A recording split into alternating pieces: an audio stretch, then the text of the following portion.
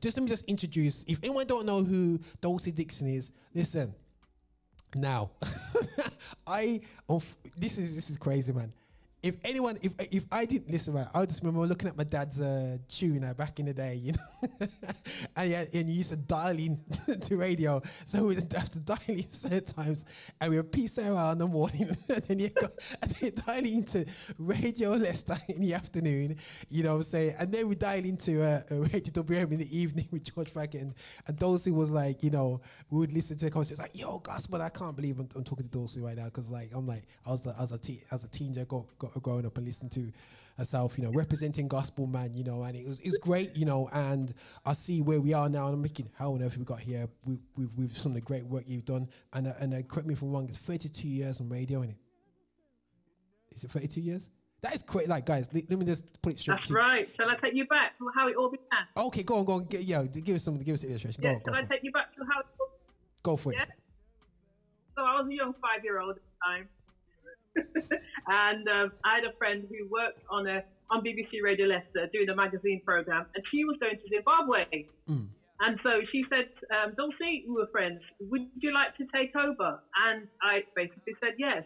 So I took over on a magazine program, just presenting a 5-minute slot of thought for the day, and at that time just one track. And what you need to think about is, how can a young woman feel so confident to go on the radio within a couple of weeks' notice, no training, no nothing? So I did that for a couple of years or so, and then I remember asking the station manager if I could have my own show. So he thought he would humour me and say, okay, I'll give you 30 minutes, just 30 minutes. And I did the 30 minutes, and within a couple of months, he gave me an hour, and then after 2 months, he gave me a whole 2 hours.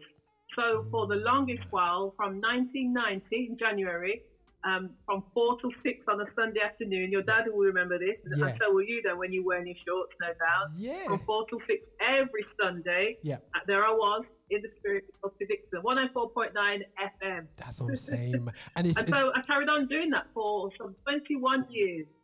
Crazy, man, crazy. Yes, so I did that for some 21 years, and then towards the end, they changed, you know, with the BBC and their wisdom, they got rid of all the specialist programs. And so therefore, my latter days of radio was doing gospel music mixed with news and features.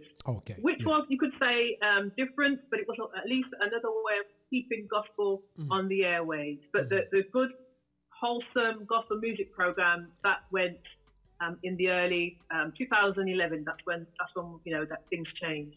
But there were good days. I'm looking at you now with your headphones, rocking away to the music. Took you right back, Roger. Oh, man. Listen, I always say to people when they listen to my Instagram, you're gonna hear my falsetto. there's no.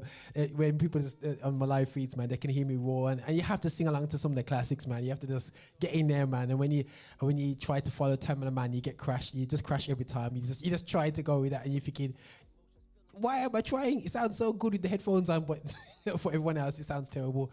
But, you know, but it's inspired by yourself, sis, and just doing this blog show every week, yeah?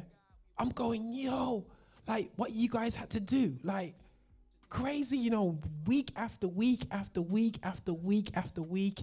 And you're thinking, you know, the sacrifices that you made, and, you know, it's absolutely crazy. So, you know, I have to say I salute you, man, because, like, you know, just doing radio and being engaging in radio, you know, just feeling comfortable with just saying as it is from yourself, man, because you said it as it is, sis. You know what I mean? You'll be straight, honest, and you'll ask the real questions, and you're like, oh, gosh, and I get it. You know what I'm saying? Because we're not no mandy-pandy talking here, yeah? But let's get to it, yeah? There's a couple of areas we want to touch base with yourself now, yeah? Now, we'll touch base about CBT as we go in this journey, yeah? But